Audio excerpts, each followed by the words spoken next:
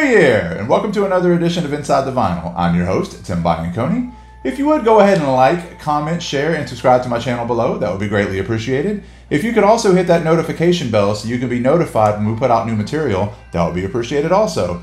So I'm going to get back into my live album series now that it's a new year and a lot of the new box set releases and reissues have kind of slowed down for now. So it gives me a chance to come back and focus on some live albums and also some lost classics. But this time, like I said, it will be a live album. And I'm going to focus on a band that everybody knows and loves, and that would be Foghat and their 1977 album, Foghat Live. All right. So just a little backstory here. This album was released on August 19th, 1977 on Bearsville Records. It was recorded on May the 10th, 1977 in Henrietta, New York. As far as the Billboard charts are concerned, it peaked at number 11 and has been certified 2 times or double platinum by the Record Industry Association of America, making it Foghat's best-selling album.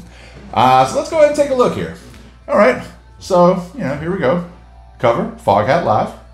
And we'll come back to this cover in just a second. On the back here, you've got the track listing. You've also got some live shots of the band and some liner notes and everything at the bottom. So one of the things that's really cool about this cover is you can see the letters for the word live are cut out. So right there, you see pictures of the band in each one of the letters.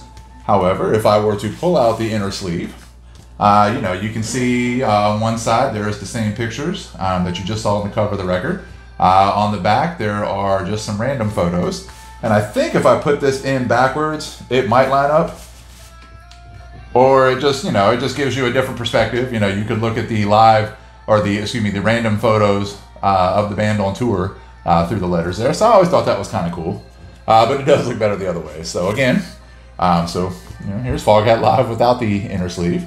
So let's go ahead and take a look and see what we got here. So like I said, on one side of the inner sleeve, we have live photos of the band members. And on the back, what looks like random photos of the band, as well as crew and maybe even some family while on tour in 1977. And if we pull out the record, again, this is 70s. Nothing too special here.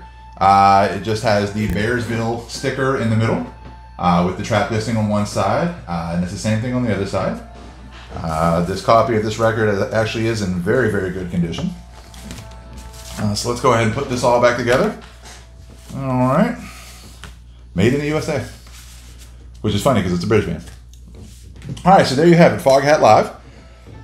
So the ratings on this album were generally favorable. It does contain the band's 3 biggest hits, Fool for the City, I Just Want to Make Love to You, as well as Slow Ride.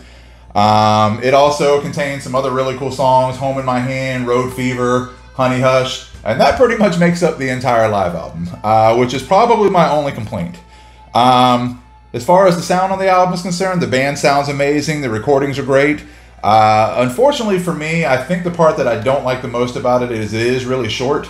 It's only a 38-minute live album, and it only has 6 songs, and I'm sure at this point in their career, 5 or 6 albums in, gold and platinum selling band, I'm sure they played venues big enough to where they should have been headlining and been able to record a total live album, maybe a 2-record set. I don't know, maybe they were going for something different and they didn't want to have a, overpriced 2-record set like everybody else. So they just decided to put 3 of their biggest hits and 3 other tracks on here and just make, a pretty basic live album. Almost live EP if you want to call it that, although it is over 30 minutes. So, the band members at the time did contain 3 original members. That would be Lonesome Dave Pevered on vocals, Rod Price on guitar, Roger Earl on drums, and Craig McGregor on bass guitar. Now, he joined the band after the recording of Fool for the City, which was a couple albums before this. So you do have 3/4 of the original band. Again, this is their biggest album. And it's kind of funny because one thing I've always thought was crazy about Foghat is the fact that they're a very American boogie and sometimes even Southern rock, maybe somewhat Southern rock, but somewhat like Detroit rock. Yet this is a British band. But nothing about their music or anything they've done, in my opinion, says they're a British band. But again, check it out. There's really not much more to say.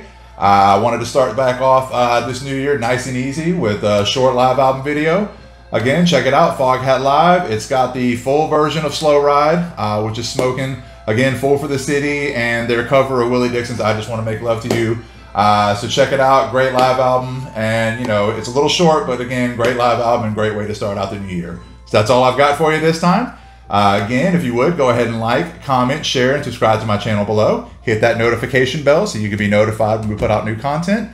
I've got some other things on my channel. I've got the rest of my live album series, my Inside the Vinyl live albums, as well as my Lost Classics series, where we discuss albums that I think everybody should hear.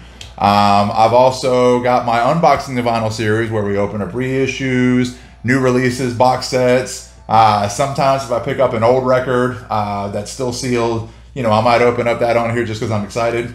You know, whatever. I've also got some live footage from some different festivals. Welcome to Rockville's, Exit 111. There's some footage from a Kiss concert.